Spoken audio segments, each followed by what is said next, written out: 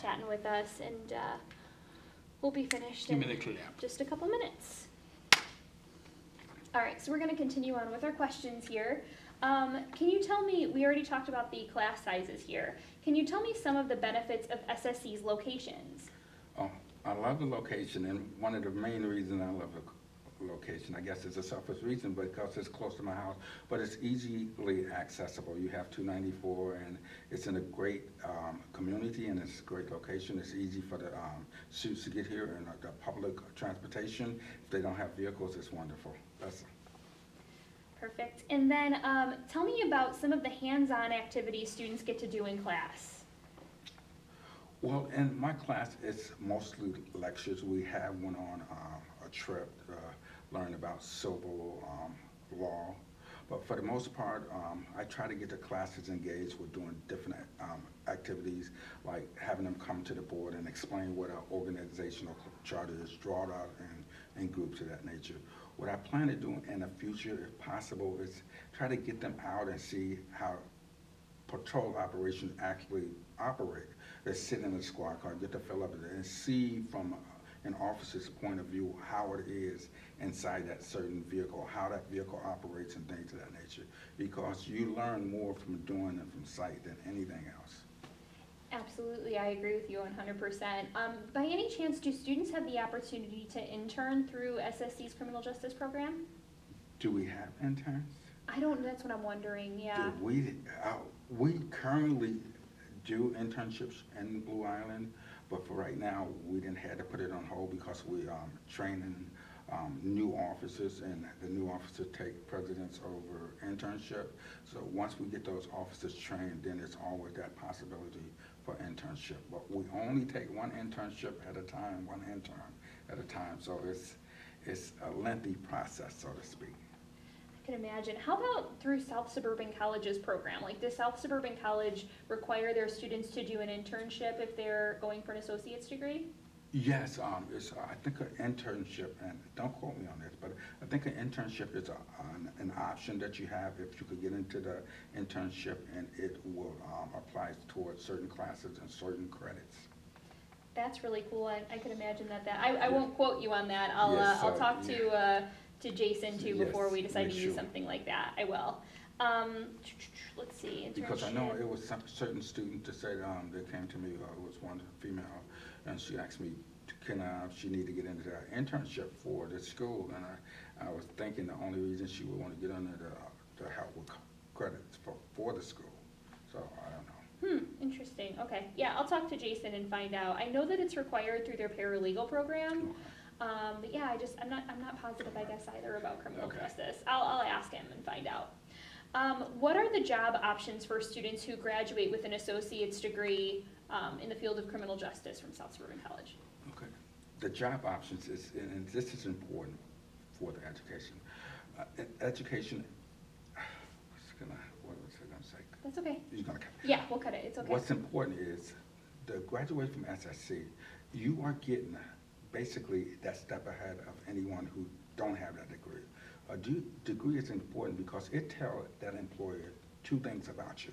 It tells that employer that you're educated, and it tells that employer that you started something and you finished it.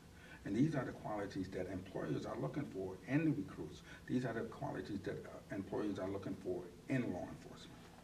So that's why it's important to start your degree at SSC and finish your degree.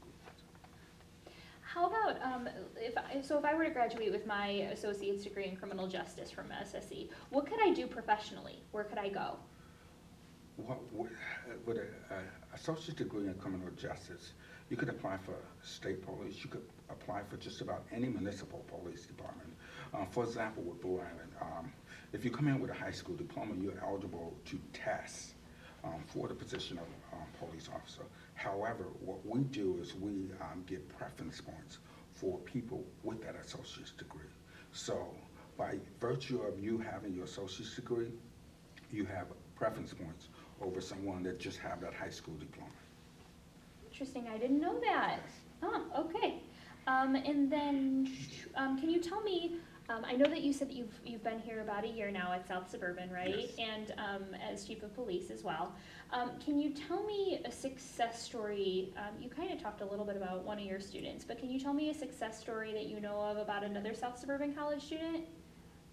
Or is it a little too soon still? It's basically too soon Okay, because no worries. you know, I was haven't just had curious. someone come to me and say, you know what, I'm a I police did this. officer now. Yeah. It's that gonna would be great. happen. Give it Yes, another I got year. a couple of them that they right on the borderline. They've been testing, so I'm pretty sure it's gonna happen soon.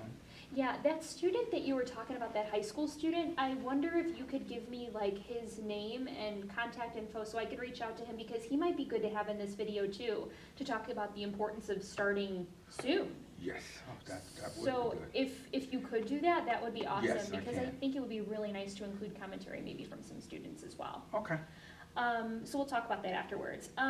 What are some qualities or characteristics of someone who may be a good candidate for the field of law enforcement? Well, the qualities that we're looking for in law enforcement is, of course, someone that's disciplined, well-educated, someone that's capable, not only able, but capable of doing the job.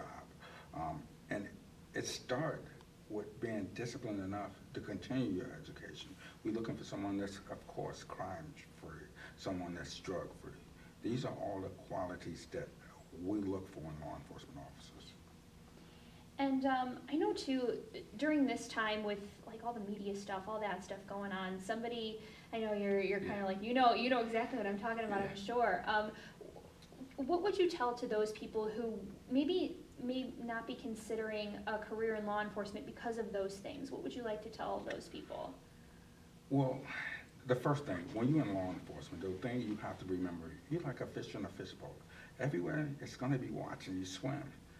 In law enforcement, you just have to make sure you swim in the right direction, because people will be watching you. In other words, all I'm saying is, in law enforcement, you have to make sure that you do what's right, not what's popular. If you do what's right, you'll be totally fine.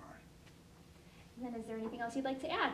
No, I look forward to teaching at SSC. I look forward to next semester. I have a couple of classes next semester. And I'm looking forward to all the things that teaching could offer me and all the things that I can offer to my students. I love the excitement that you emit. Like throughout the entire interview, you showed a lot of excitement and you did a really great job. So thank you so much for helping us out with this. And then Eric, anything you'd like to ask? No, I think you got it all. All right, Okay. thank you Thank so you. much. You did such a great job. Thank you. Get these hot lights out of your Okay, way. no problem.